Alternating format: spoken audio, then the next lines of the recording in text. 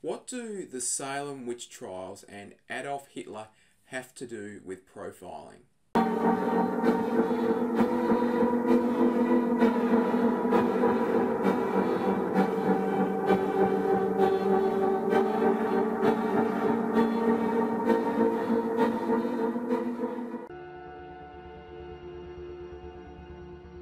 Now, the history of profiling and how we got to the modern art and the modern science of criminal profiling is rather interesting, and it goes all the way from ritualized murder, the Salem witch trials, through to the development of criminology in the very early days, and that would then move over to what we know as the early criminologists. And even during this time, we had profiling or psychological profiling used in the case of Adolf Hitler. Now, this history is interesting in many aspects. Whether it really is that relevant to modern day offender profiling, well, that's another conversation and another argument. But for understanding the history of profiling, it certainly has its place in time. But of course, before we get to that, we need to start by defining what exactly profiling is. So, what is profiling? Well, I think one of the things, first of all, to clear up is the misconception that can arise between profiling and stereotyping. So, profiling really refers to the process of making inferences based on observable behaviours or actions. So, it's different from stereotyping, because stereotyping is really around making categorical perceptions based on behaviours or actions. So in essence, what we're saying is that a profile ascribes characteristics to a specific entity or individual, whereas stereotyping really ascribes characteristics to social groups or segments of society. So that's the main difference. So we need to make sure that we're aware of really what our inferences are driving, or what's driving our inferences, and where they're being applied to, and what they're based on. So there's a few different definitions of criminal profiling. In regard to the Petherick and Turvey definition there, but the emphasis really is that the inferences that are made are based on conclusions that really can only be reached around the support of evidence and sound reasoning. So yes, it's the development of inferences to determine the person responsible for committing the crime or series of crimes, but those inferences must be made based on quality evidence and also sound and logical reasoning. So we set out and looked at what the key definitions of profiling are. Where it gets a little clouded in some respects, and hopefully as we go through the lecture, you'll start to see that we start off quite broad in many aspects when we're thinking about profiling and what it might be or might not be. And then as we go through the lecture and certainly get to cases like Jack the Ripper, we see that things start to narrow down and the discipline starts to emerge much more. But it's quite, in many ways, it's a rather messy discipline to begin with, or we wouldn't even really call it a discipline, but some of the things that people might say are either profiles or potentially stereotype behaviour in early days.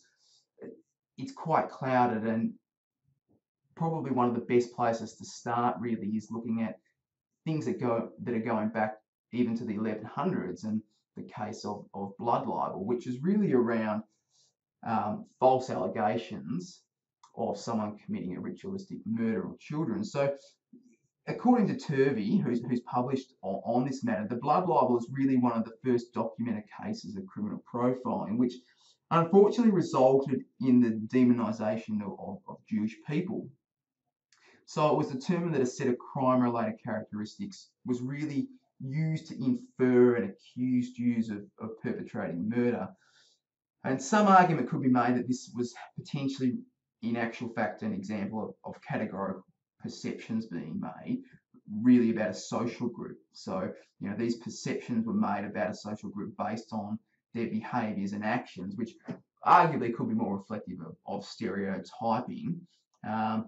And probably the first case that this really arose from, or where the blood libel developed from, was the case with William a young apprentice child in 1144 who was found dead in Norwich, and an investigation occurred, which was run by monks at the time, and the monks claimed or determined that the boy's head was pierced by a crown of thorns, and they believed that this occurred, or the boy was basically sacrificed or considered to be a holy martyr, and an offering to draw in pilgrims. So it resulted in the Jews of Norwich being associated with the murder. And as Turby discusses in his book on criminal profiling, in the following years, many cases started to arise where a young Christian male would go missing near the time of Passover, and there would be a Jewish community nearby, and the body would have injuries that appeared to be the results of, or what was attributed to the results of a ritual, and it was perceived that there was a great deal of blood loss, and then members of a nearby Jewish community would be accused of the murder. And unfortunately, over the 1100s, many Jews were executed due to accusations of committing blood libel or ritualistic killings. So they were either killed, or mobs sought revenge against them for perceiving that they had committed these crimes. And unfortunately, even still in the 19th and 20th century, there still has been cases where people or Jewish individuals have been accused of committing ritualistic killings. And a good example of this was in 1911 with Mendel Bayless, who was charged with the killing of a young 13-year-old Christian boy who was found in a cave. And Bayless was jailed for 2 years while prosecutors built their case. A witness identified a man with a black beard, and this was enough for him to be charged, and the indictment was brought against him that he committed the murder out of a religious fanaticism and for ritual purposes, with the intention, really, they believed, according to the police, of harvesting the child's blood to consume it. So quite interesting in many respects in terms of how that association was drawn. Ultimately, the evidence was quite flimsy, and he was acquitted at trial. And the belief was that the child was actually murdered by a gang of thieves who believed that the child was going to inform on them, because he was a friend of the son of one of the gang members. So unfortunately, still this day, there's still groups out there that talk about the role of blood libel, and also do attribute it to Jewish individuals, and believe that, yeah, the role of blood plays an interesting or significant part in terms of people looking to either consume it or make sacrifices with that in regards to children. And it's probably, as Turby notes, it is interesting because there's certainly a set of behaviours that is classified or was attributed to Jewish individuals, clearly wrongly so, but arguably it could be one of the original cases of potentially classifying behaviour and attributing it, not necessarily attributing it to an individual, but to a social group. But in my opinion, that probably is more reflective of that stereotype behaviour rather than necessarily profiling. Then we go over to really around the 1600s, and we see an interesting time around with witches and the Salem witch trial. And I'm not sure whether I have my pronunciation right here, but the Malleus Maleficarum was published by Heinrich Kramer and Jacob Sprenger. So they were two Dominican monks and heavily associated with the Catholic Church. And they published this book in 1487, which really, in no sort of uncertain terms, was basically a guide to witch hunting. And it was originally published in Latin, but later translated into English in 1928. And it really provided basically a detailed guide to the identification, prosecution, and punishment of witches, and was fully sanctioned by the Catholic Church. So initially, witches were believed to be single white older women. However, as the years progressed, the characteristics became much more looser, and really it seemed to encompass largely most women, but it became more reflective probably of also younger married women as well. So there's a range of characteristics that reflected a witch, including things such as having the devil's mark, being marked or characterized by some possible mental health issues, the use of chemicals or herbs, as well as keeping a pet, which was considered to be a demon in animal form. So really, and there was also a number of odd and bizarre beliefs which were prevalent at the time, that witches made men impotent and unable to have children. They used spells and charms, and also witches were unable to bear children themselves. So again, a little bit like when we're talking about the case of blood libel, we're looking at some quite considerable generalizations being made about groups of individuals or people based on behaviors and certain physical characteristics that they may have displayed. And probably where a lot of this came to a head was with the Salem witch trial, which arguably started, or the foundation for it started in 1689 when Reverend Samuel Parris moved with his family to Salem. So he was appointed as the new minister for Salem, but the community over time became unhappy with his ministerial abilities, and dispute arose over basically whether the community is willing to continue to pay him. So as a consequence of this dispute, he began really becoming quite disgruntled and started to preach about Satan having hold of the village, because he was not happy with how he was being treated by the community and also the behaviour.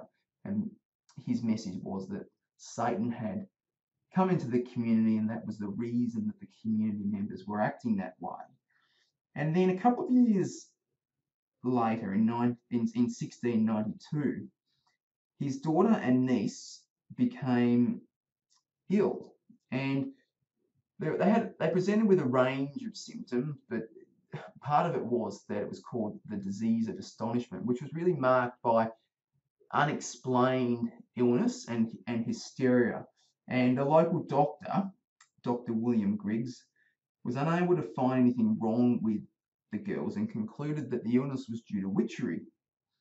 And the Parrises, so Reverend Parrises, so his family had a slave, and that slave and two other homeless women were charged with causing the girls to become unwell. So Tituba, the slave, confessed that she had led to the children, or basically casted a spell on the children, and probably largely coerced into a confession through fear.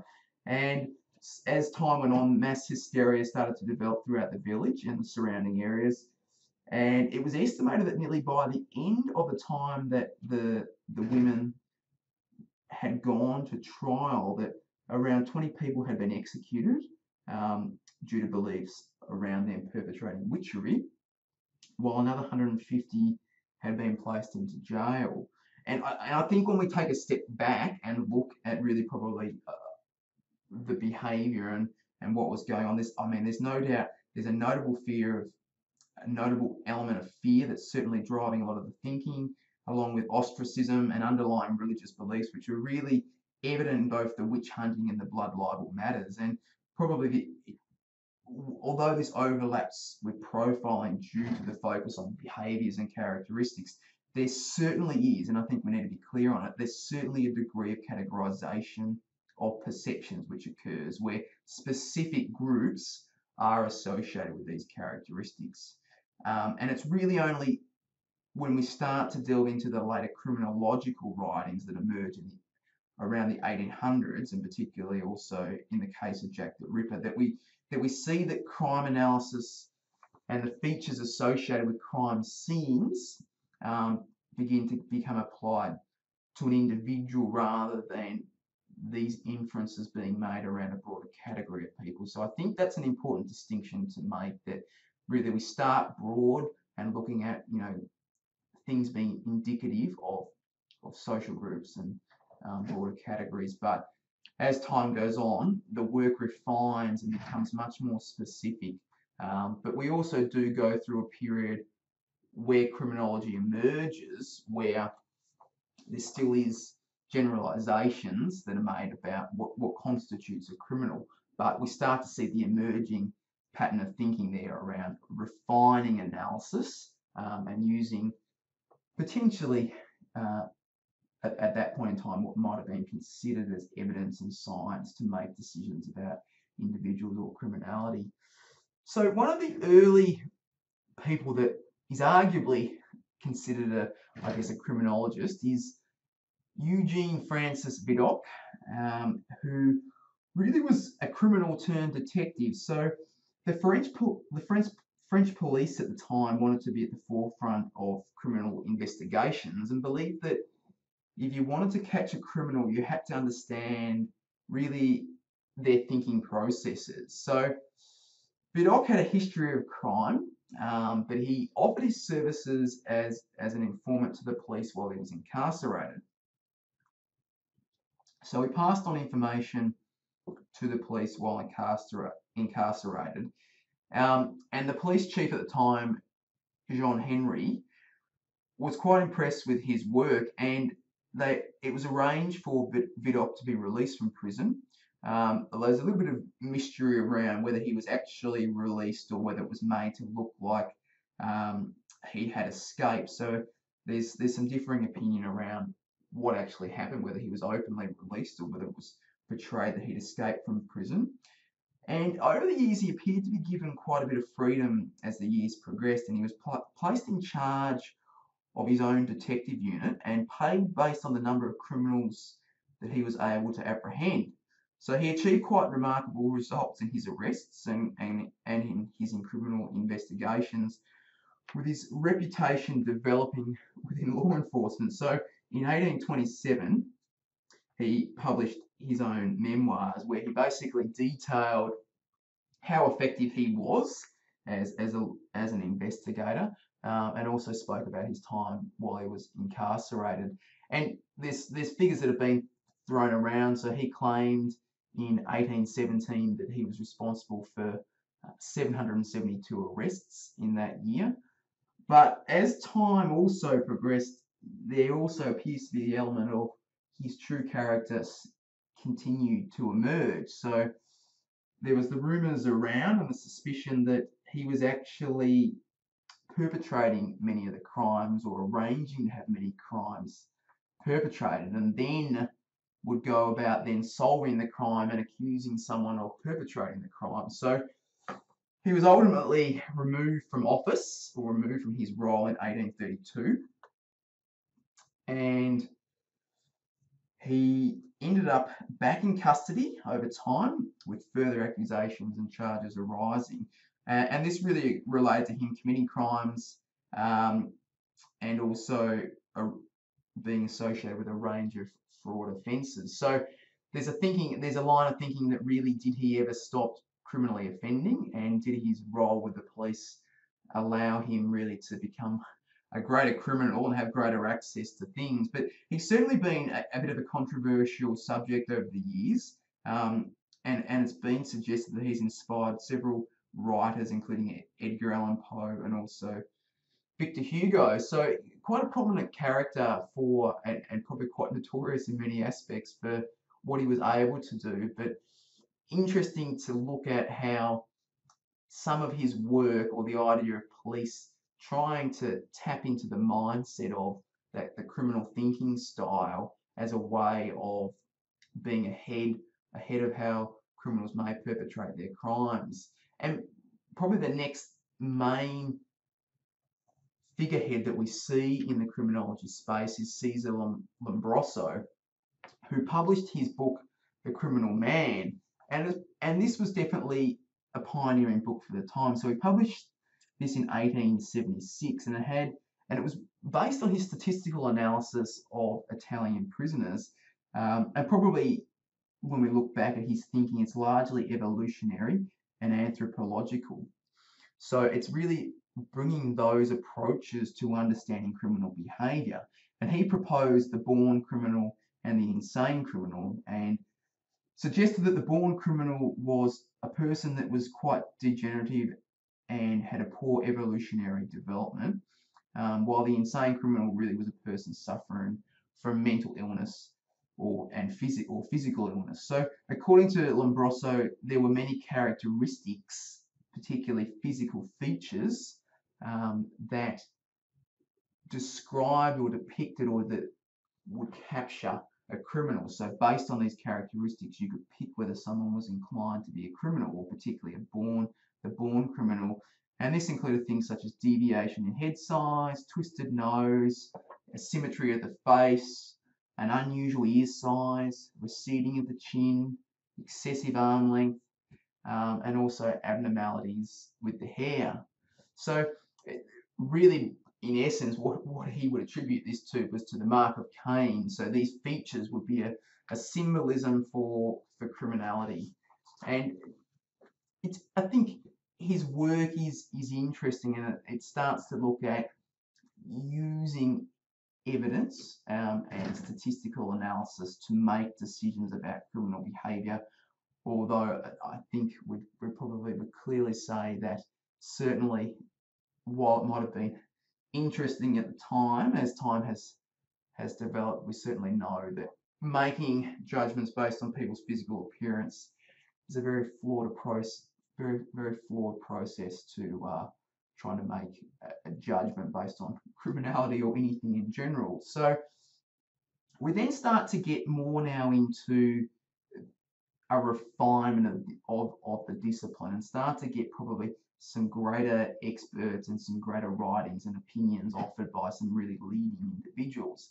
And one of the people that's been cited as the founding father of probably, criminology or criminal profiling is Hans Gross.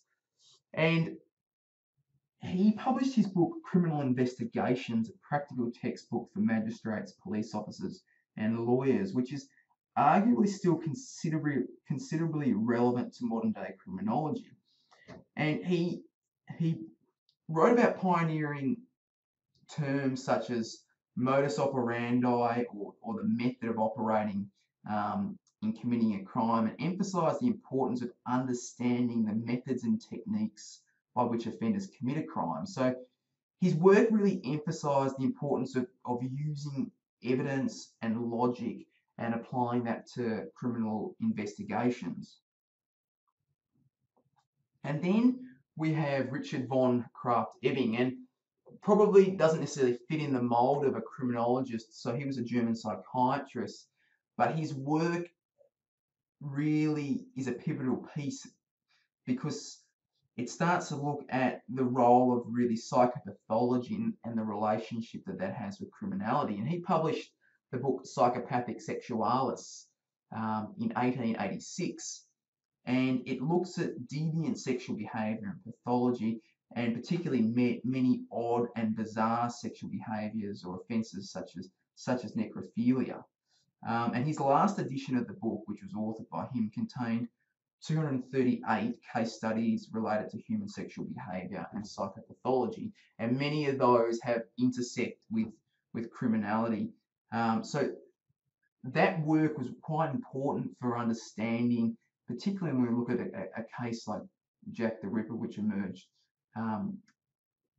around this time as well, and then some of the other cases that developed following this. But when we're looking at understanding pathology and unusual sexual behaviour, or the role of sexual behaviour really in driving potentially some of the criminal motivations, his work has been quite pivotal to that. And his work also has influenced the Netflix show The Alienists, for any of you that might have seen that, or certainly worth a watch to put things into sort of perspective about what it meant at the time. The other person that was quite a big and influential person at the time, and by no means is necessarily a criminologist, but certainly ventured into the criminology space, is Sir Arthur Conan Doyle. Um, and Conan Doyle was deeply impressed by the skills of a doctor that he studied under, Dr. Joseph Bell, who was able to observe really the most, according to Conan Doyle, observe the most minute details regarding a patient's condition. And it's believed that the Sherlock Holmes character is really modelled off Dr. Bell.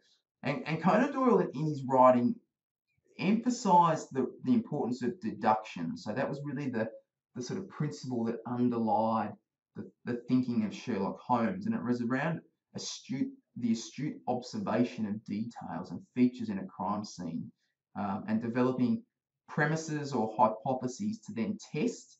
And through the process of testing these, the person would arrive at a deductive conclusion about the crime scene or the offender. And quite interestingly, how he does portray things in the book. We have the mindset of Holmes, which is really around that observation, premise, and deduction, and then the other side of it is the mindset of Dr. Watson, who's much more emotion and assumption based and probably relies on the inductive method.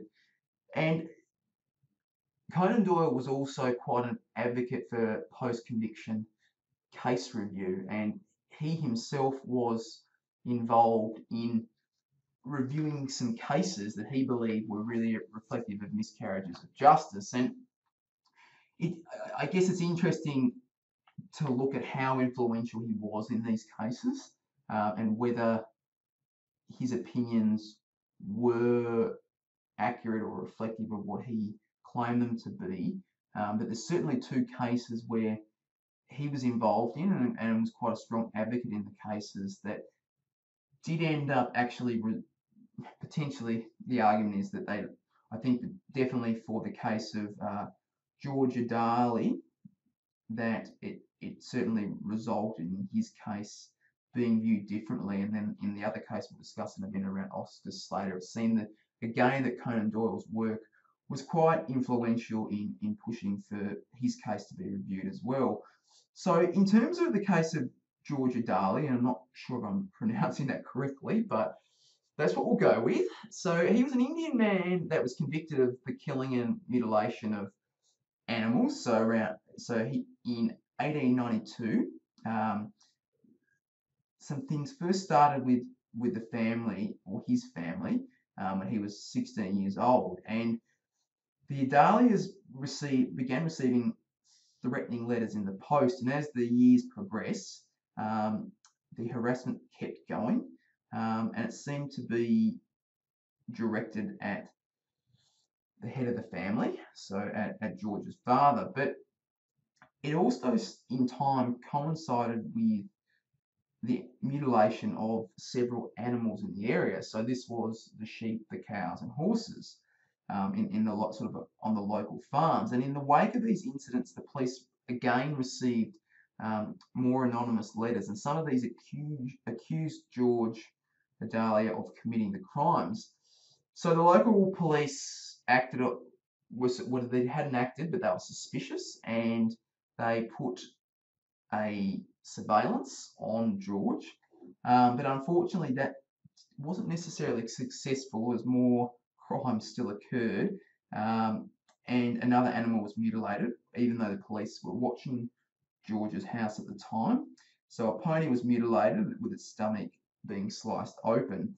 But the police believed that George was the culprit, and according to reports, and particularly in Conan Doyle's writing of the case, the police acted quite hastily and arrested George. And by the time that he had left for work that day, they'd searched his house, they confiscated a pair of muddy shoes, they'd taken his pants, which had dirt on them, and they'd also taken some razor blades from his house. And while he was in custody, Conan Doyle there was quite a bit of public outcry around his arrest, and Conan Doyle became involved in the case. And according to him, he reviewed the evidence and believed that the police had made mistakes in the conviction of George. So he identified what he believed to be many inconsistencies in the evidence, and most of these related to things such as the soil being different on the boots of George's boots, so they didn't match the soil that was found in the paddocks where the animals were mutilated. He believed that the bloody razors were merely rusty razors and it wasn't in fact blood on them. He also noted that the handwriting expert had previously made errors on another case, therefore his testimony couldn't be reliable. But probably what stands out most about the case, and I guess it's very Sherlock Holmesy or Sherlock Holmes-esque, is that he went to meet with George, and while George was sitting in the waiting room, he noticed that George had pulled the newspaper that he was reading, very close up to his eyes, and had tilted the newspaper slightly on a sideways angle, which according to Conan Doyle proved that George had a high degree of myopia, and also a marked astigmatism. So he put all this information together, sent a report to a committee, and based on particularly Conan Doyle's beliefs around George's vision, he argued that George would not have been able to scour the fields at night and assault the cattle, as he simply would not have been able to see due to his vision impairments. Interestingly, based on his advocacy in the case, George his conviction was overturned by a committee in 1907, and he was determined to be innocent of the mutilations, although was still found guilty of writing the letters to the police. And then we move on to the case of Oscar Slater, and probably Conan Doyle's, I guess, his influence in this case is probably not as prominent, and I think there's probably question marks around, I guess, how much of it has been attributed to him, because I think the things that he certainly advised in the case were not necessarily, I don't think, groundbreaking things that would have been enough to prove the offender's innocence. But Oscar Slater was charged with the murder of an older lady, or an elderly lady, Marion Gilchrist, and she lived with a young maidservant, Helen, in her flat. And on the 21st of December 1908, Marion was murdered at around 7 p.m. after her maidservant Helen had gone out to buy the evening newspaper and do a few errands. So she was found bludgeoned to death in the dining room, and the evidence suggested that Marion may have known her attacker. And when Helen returned, she noticed a man heading down the stairs as she re-entered the building, and also a 14-year-old girl who was in the street at the time spotted a man hurrying out of the building. So descriptions were given of the man, but although the descriptions didn't necessarily match Oscar Slater, the police were already quite interested in him due to his quite unsavourable history. So he'd been known by the police, and then in the following days, he had some rather unusual movements, which maybe suggested that he was potentially trying to flee and hide. So he left Glasgow really basically immediately following the crime. Then on Christmas Day, rented a motel room or a hotel room with a female companion.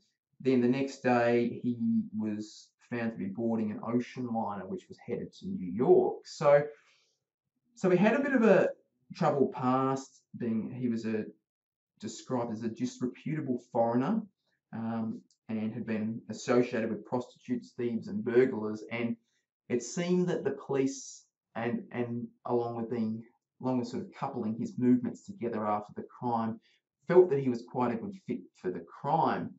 And arguably the police were correct at the time, and based on the evidence, he was found guilty and sentenced to execution. So again, there was a reasonable public reaction to Oscar being sentenced, and particularly sentenced to execution. And Conan Doyle became once again involved as an advocate in the case. So, according to Conan Doyle, he reviewed the case materials and identified that the medical examiner's report had declared that a large chair, which was dripping with blood, was in fact the murder weapon rather than the hammer, which Slater was believed to have murdered Marion with.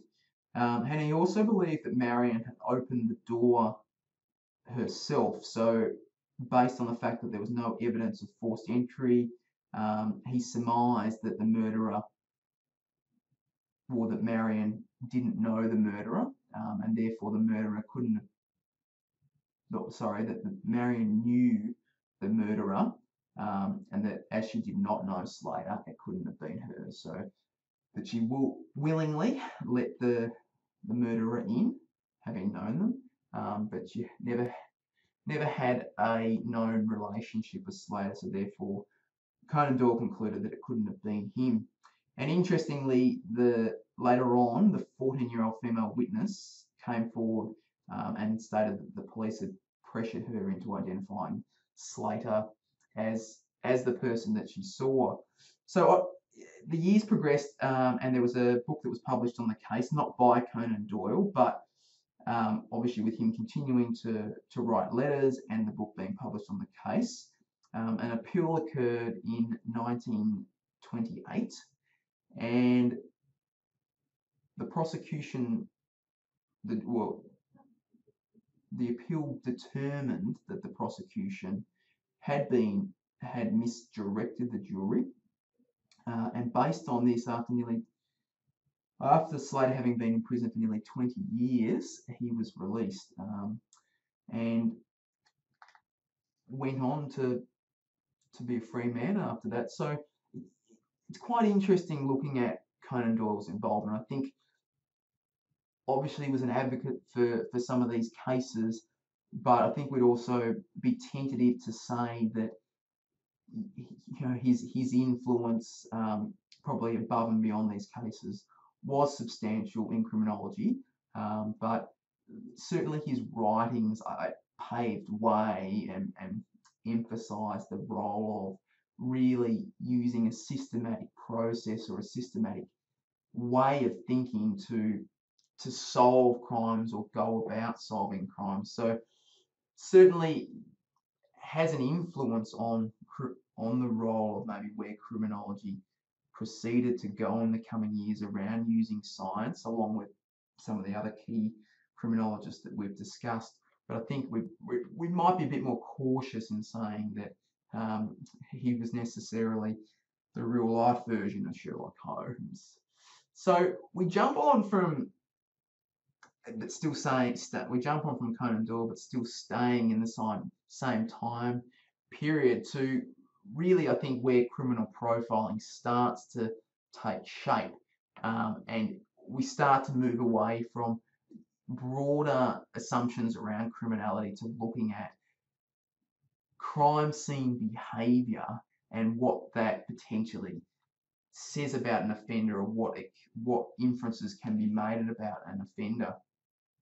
So the Jack the Ripper case is a fascinating one.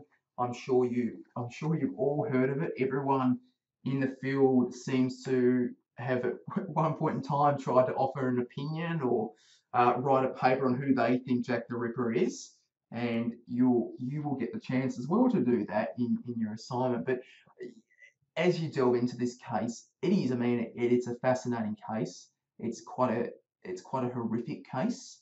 And I think probably at a superficial level, those details, particularly the mutilation, is not well understood. But when you start to read up on the case, the level of mutilation is nothing really short of horrific.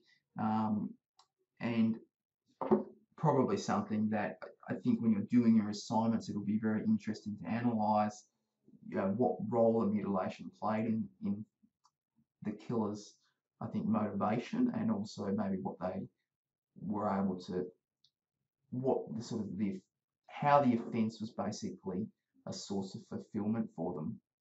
So in 1888, there were 5 prostitutes that were murdered, and mutilation was a primary feature in all but one of the cases.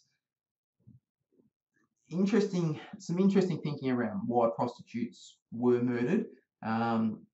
There's some argument that it's by former FBI agent John Douglas that the victims were targeted due to ease and accessibility, and prostitutes tended to service dark alleys at the time. According to Rumbelow, prostitution was also quite prominent at that period of time due to the extreme poverty. Rumbelow estimated that around 1 in 16 women engaged in this trade, that there may have been up to 1,200 prostitutes in the Whitechapel area, which is where the Jack the Ripper murders occurred, and up to 80,000 prostitutes in London. So quite exceptional figures. Whether the victims were chosen, though, due to accessibility, I guess that's something that's always been debated, but it certainly seems to be probably a prominent theme of thinking. And the level of mutilation was, as I was saying before, was quite extreme, but there was really a range of body parts that were removed by the killer, and that ranged from kidney, vagina, nose, breast, but all four victims had elements of significant mutilation. It was just the one that didn't have that, and there were some thoughts that there was an absence of mutilation due to potentially the killer being interrupted. So the victims. So there's five victims. So the first was Mary Ann Nicholas, and she was found dead on the 31st of August 1888. So her throat was cut from ear to ear, and her abdomen was cut from the centre of the base of the ribs along the right side, and it was believed to be with a bladed knife. So following her murder, a couple of weeks later, Annie Chapman was found dead, and she was a 37-year-old. She was found with a swollen face and tongue, which suggested that she was initially strangled. Portions of her small intestines and parts of her abdomen were found lying on the ground, but they were still attached to her body. But it gave the appearance, or the thinking was, that they'd been pulled out. Part of her abdomen wall, with the navel, the uterus, the upper part of the vagina, and also parts of the bladder were removed and missing. Elizabeth Stride and Catherine Eddowes were believed to be basically murdered within a very short time period on the same day, so in the early hours of the 30th of September 1888. So Elizabeth Stride didn't have significant evidence of mutilation, and the thinking there is that, and it tends to be a bit of a consensus, that the killer was interrupted, and then what followed was the murder of Catherine, and again a very horrific murder. She was severely butchered and dissected. Her throat was cut, her abdomen was completely severed, section of her intestines were lying on the ground, and her left kidney was removed. Now, where it gets, I don't know if interesting is the right word, but where it gets somewhat fascinating or complex is that following Catherine's murder, approximately 2 weeks later, George Lusk, who was the president of the Whitechapel Committee, received a small cardboard box and the letter was, which was accompanied with the letter titled "From Hell," and inside the box was half a kidney.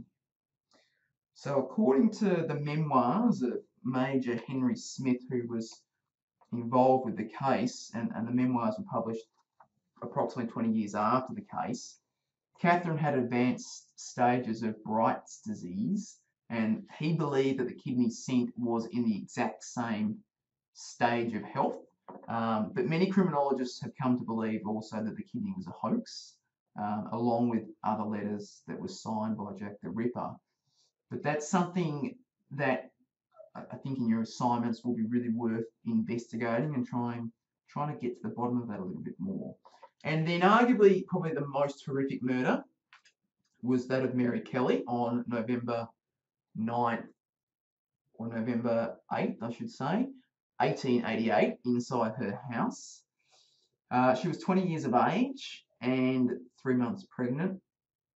Slightly different from the other murders in that this one occurred inside, and a great deal of time was spent by the killer at the scene. Her head and left arm were mostly severed. Her breasts and nose cut off. Thighs and forehead were skinned. And her body parts were piled up on the bedside table. So most investigators believe that the Ripper stopped after this killing, probably for reasons that really nobody knows. But there is an argument or a thought that there potentially was a sixth victim, but that will be something that I won't touch on, but I think in your assignments will be very valuable to investigate and explore. So in terms of the crime scene inferences that were drawn from the case, so there's really two leading physicians at the time, and the first is Dr. George Phillips. So both Dr. Phillips and Dr. Bond believe that the crime scene behaviour of the killer, based on the crime scene behaviour would provide details about the character and personality of the killer based on the medical evidence and inferences that could be drawn from that. So Dr. George Phillips believed that the post-mortem removal of the organs required precision and skill, and he inferred that the killer had a knowledge of anatomy based on the cleanliness and incisions of the wounds. Dr. Thomas Bond, though, had a slightly different opinion, and he probably is the main person that's often linked with the case and really provided what is the profile of Jack the Ripper based on his medical review. So he was requested to review the case by the police, and he determined that the cause of death for each victim was having their throat cut. Interestingly, he believed that the women were all murdered when lying down based on the arterial blood splatter. And he argued that the killer suffered from, gosh, I'm not going to be able to pronounce this very well, but satyriasis, hopefully that's correct, which really is, it's an excessive and uncontrollable sexual desire. And had a little bit of a different thinking to Dr. Phillips in that he didn't believe that basically the wounding patterns was reflective of a specialised anatomical knowledge, and that he also thought that the main purpose of the murder was for the act of mutilation. So very interesting. We start to really look at what that crime scene behaviour and the evidence, particularly from the medical examination, can tell us, and then using that knowledge to start to infer characteristics about the offender. So I think when we're really thinking about the Jack the Ripper case, it's one of the key cases and key things to think about and study for offender profiling, because the early work, particularly by Dr. Thomas Bond, showed the value in inferences being drawn from particularly a medical examination, but also the examination of the crime scene. And we have to remember, at that point in time as well, those inferences were really mainly drawn from the medical examination, not actually from people being experts in crime scene behaviour. We then jump to the application of psychological principles and behavioural theories used in a slightly different context. So it's still inferring and making inferences about a person, but used in the context of the military. So a slight shift from the Jack the Ripper case, but we start to see more the role of psychology becoming a prominent aspect in strategy and approaches to understanding human behavior. And the adoption of the military of psychological principles in the 1940s was a really interesting component, I think, during these war times, particularly with the aim of using psychological principles to influence their strategy in the 1940s. And the Office of Strategic Service commissioned an analysis of the personality of Adolf Hitler. So the Office of Strategic Service was a section of the US Army which was tasked with gathering intelligence during the war. And we had two individuals, so Walter Langer and Henry Murray, which were commissioned by the Office of Strategic Service to basically produce a profile and a personality analysis of Adolf Hitler. And their background was in psychodynamic theory, which was really the dominant mode of psychological practice at the time. So they both published their reports in 1943. So according to Murray, Hitler was a pervasive narcissist, and really he craved superiority, which he tried to achieve through extracting revenge and trying to dominate others. And this was really done to relieve deep underlying beliefs of inferiority, which drove a lot of his behaviour. So, like Langer, Murray in many ways tried to predict what the likely outcomes for Hitler were. So he offered 8 possible outcomes in terms of, I guess, profiling what may become of Hitler. So there's a number of these, such as the emphasis on how Hitler may become more increasingly neurotic through to potentially going insane, with Murray believing that he had the makeup of a paranoid schizophrenic, and that repeated setbacks may actually crack his resistance. There's also the thinking that he may get killed in battle, so that he may want to die as a hero. And then we have one of the more prominent ones, that he may commit suicide. And this seemed to arise due to the fact that Hitler had previously vowed and spoken about his plans to commit suicide if his plans were miscarried. So if he wasn't successful, basically, that would be it. He would take control of things himself and not surrender, and not let the other armies or other forces have a say in his life. So there was also the belief that Hitler would kill himself in quite a dramatic fashion. And this was probably echoed in the report by Langer as well. So he also believed that there was that underlying theme of narcissism to Hitler, characterized by a messiah complex, and that he was potentially